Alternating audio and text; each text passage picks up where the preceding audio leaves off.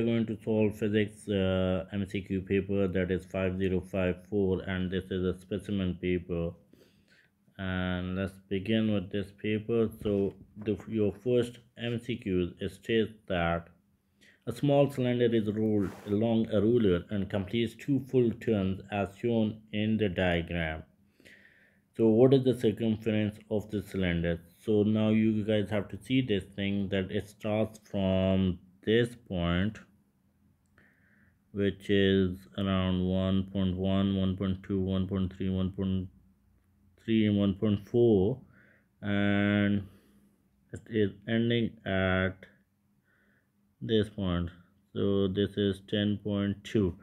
So what you need to do is you have to subtract 10.2 minus 1.4. You will end up with 8.8, and it has taken two rotations or two revolutions, and you need to divide that 8.8 with 2 to get 4.4 centimeters. So your answer is A. Weight diagram shows the vector addition of 4 newtons and 3 newtons of force. So over here you have to apply head to tail rule, and over here you can see that the vector addition of the forces, this is going to be the first vector, this is going to be your second vector, and when you add these forces, so you'll get this one, the opposite direction of this force.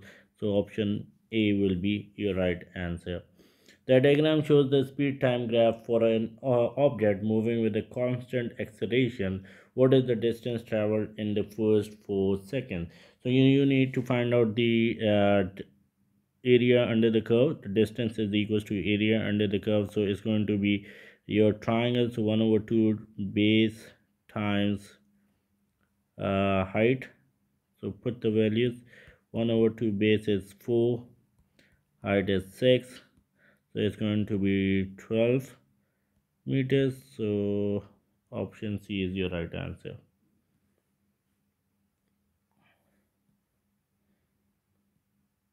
An astronaut travels to Mars. Which row describes how his mass and his weight compare to their sizes on Earth? So obviously the mass is not going to be changed, but the weight of the object, weight of the astronaut is going to be changed. So this is the right answer, because the mass stays there, the quantity of matter is not going to be changed or anywhere around the world, but weight depends upon the value of g, and it's going to be different on different planets. So that's why is going to be different.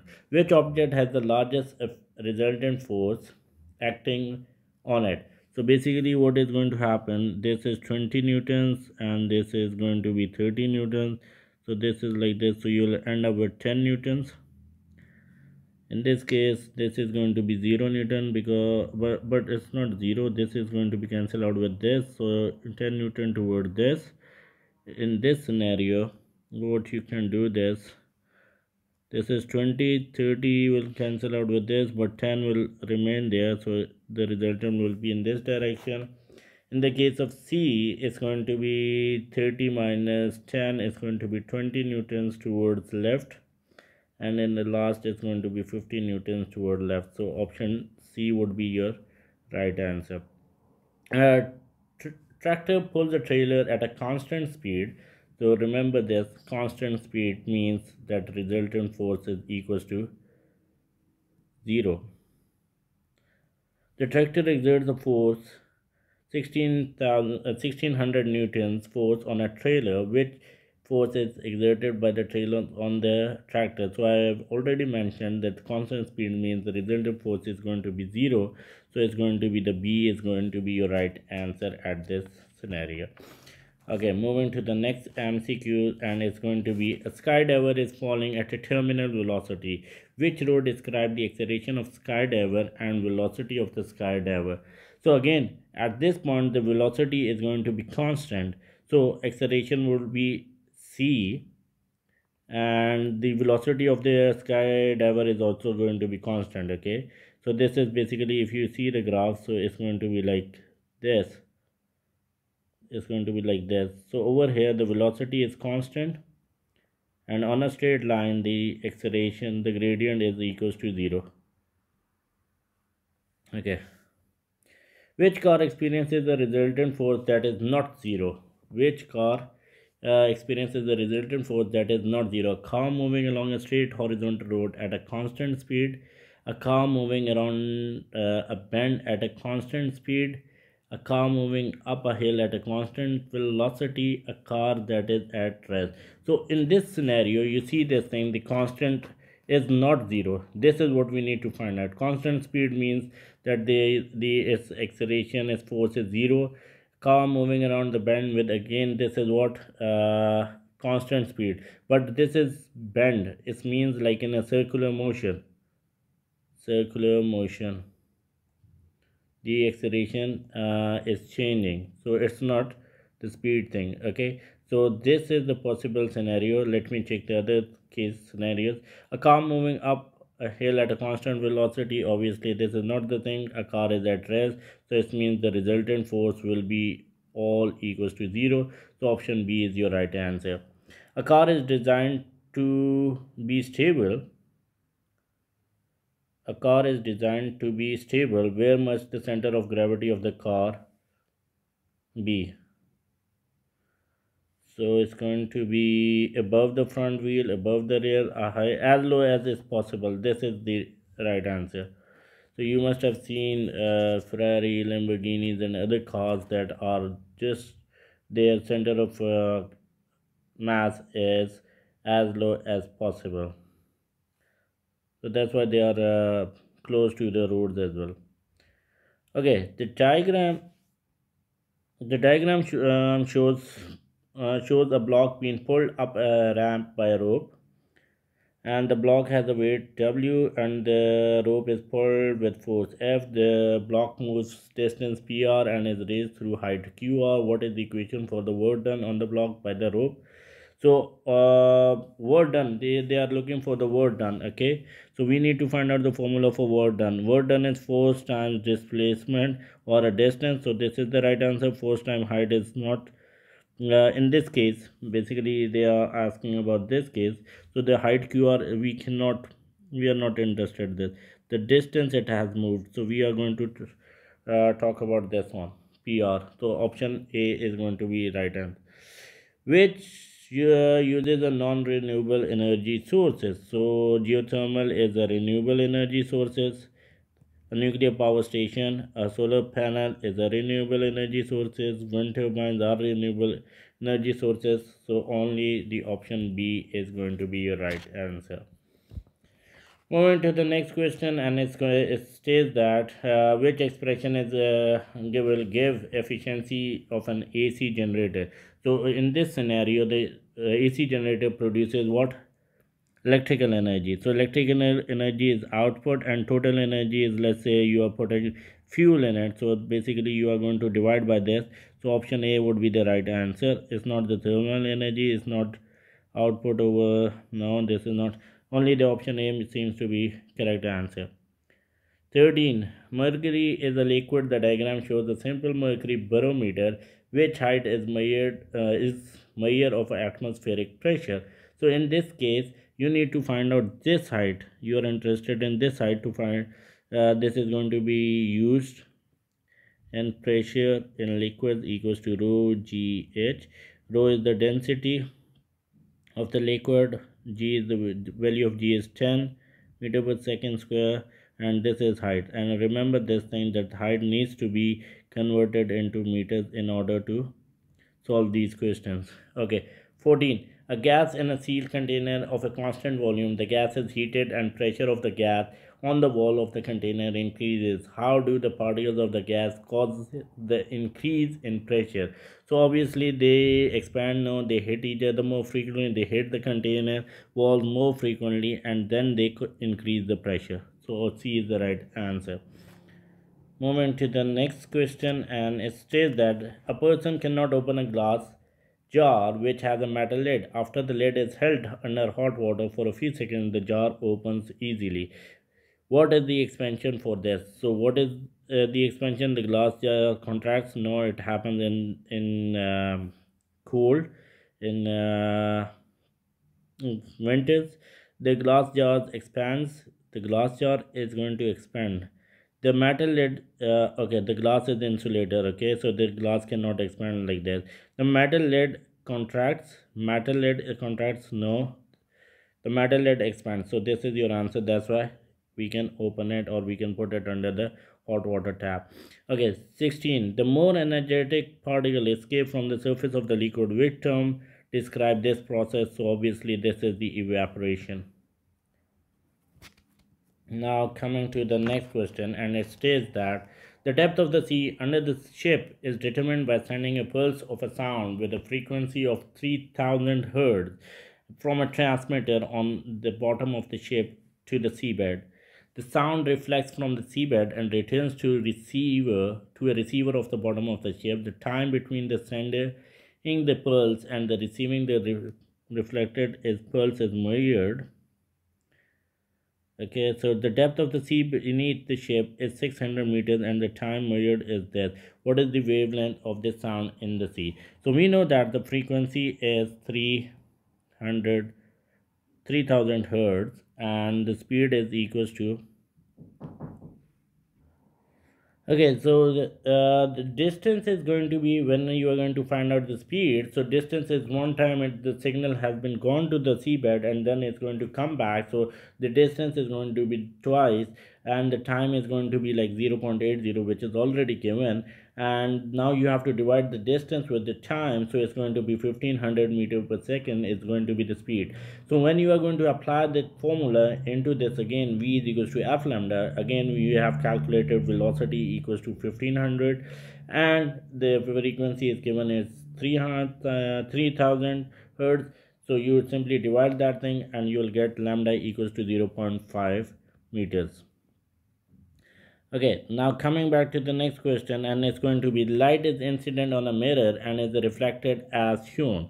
So if you draw this thing, so obviously you will understand this question that these are mathematical things, that is vertical angle. So if this is 80, so this is also 80. So this means this is what, 100. So if this is 100, so this is going to be 50 and this is going to be 50. So it means angle of incidence is also 50 and angle of refraction is also going to be 50. So the option D is your right answer in this scenario. Okay, an object O is placed in front of the mirror. The ray diagram shows the path of the two light rays that starts at the tip of the object. Okay, which point P and Q is principal focus? What type of image is going to be formed? So remember this, whenever you have a question like this, so it's going to be like this. The image is going to be formed at this point. Okay, so it's going to be principal focus is going to be at point P because all the light is going to be converging at this point, and the image is going to be virtual because it's not going to be captured on the screen.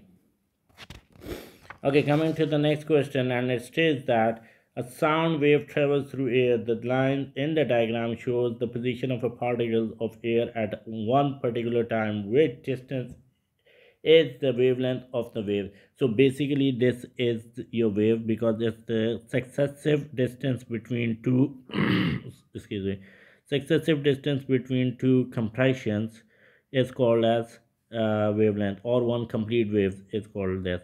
The diagram shows an electromagnet. How can the strength of the magnet field around the electromagnet can be increased? So if you remove the metal core and decrease the current, now this is not possible. Remove the metal core and keep the current in the circuit constant. Reverse the DC supply and decrease the current. This is reversing the DC supply has no effect.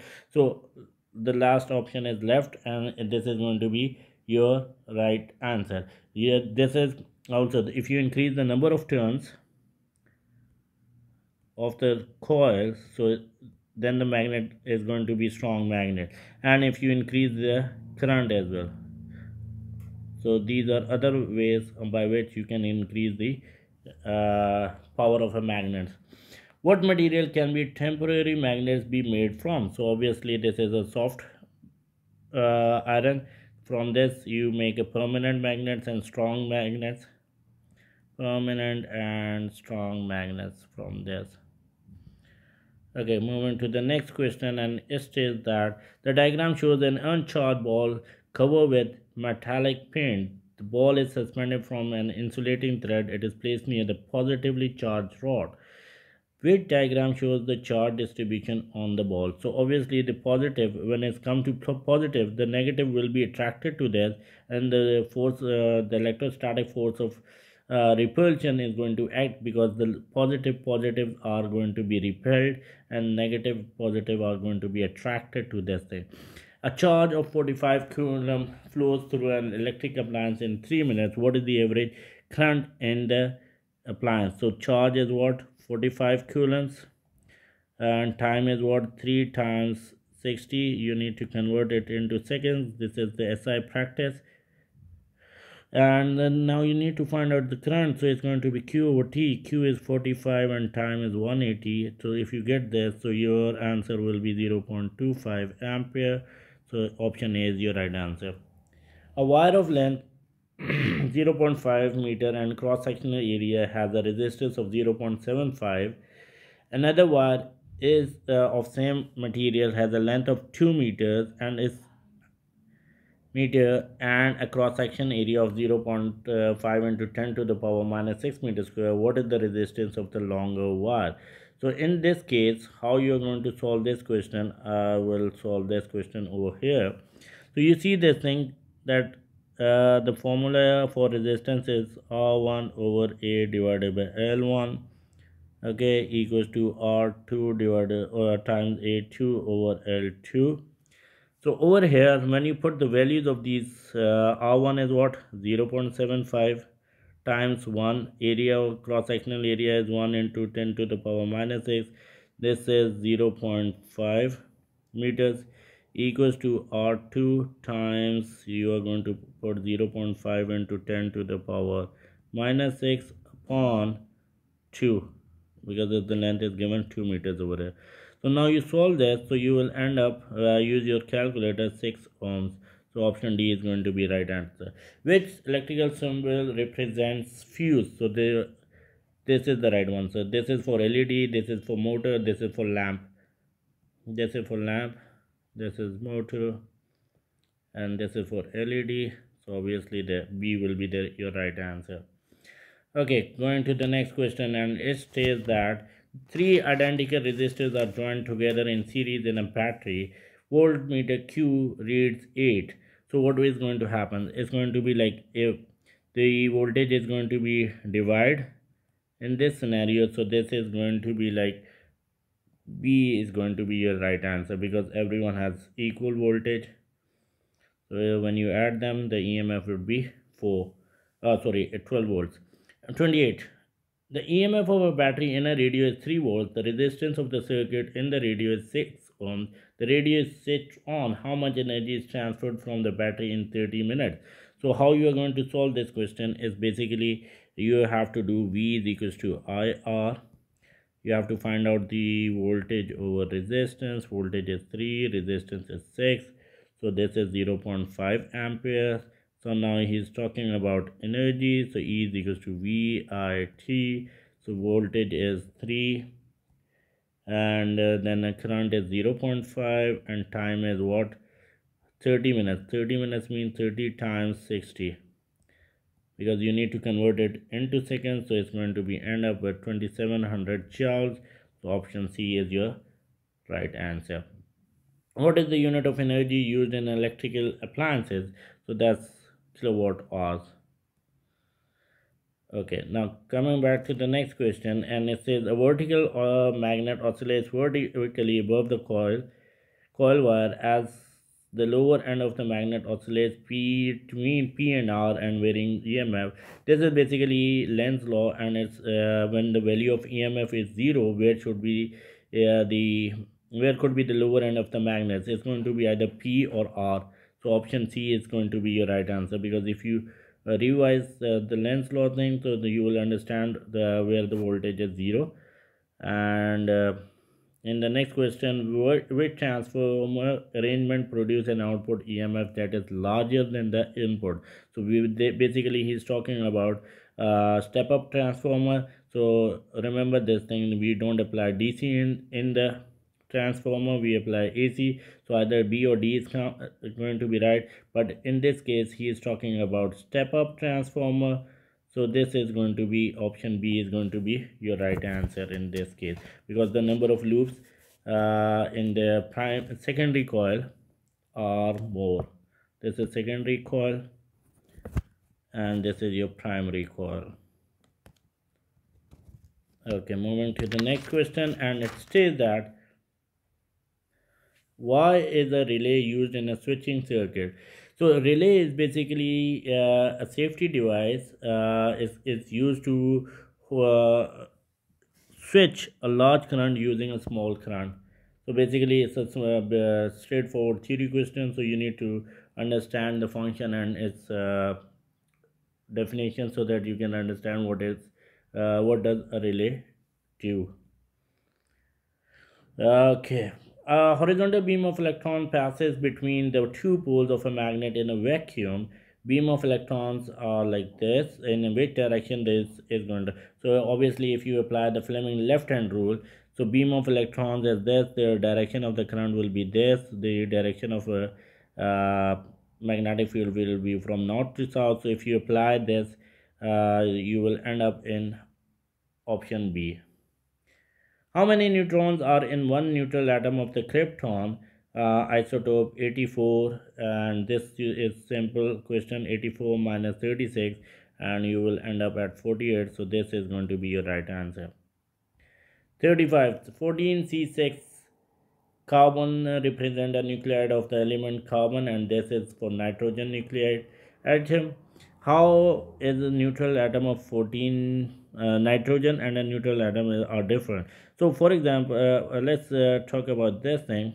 We take 14C6, both elements. So okay, it has 7 protons, it has neutrons equals to 14 minus 7, which is again equals to 7, and it has electrons. Okay, I'll do this, it's going to be again 7. But in the case of carbon, so it has protons which is equals to this, neutron equals to 14 minus 6 is 8, and electrons is again 6. So what is the number which is different? Nitrogen atom has one more proton than the carbon atom, so this is the proof of this thing. So I hope this is going to be clear for you guys. Okay, moving to the next question.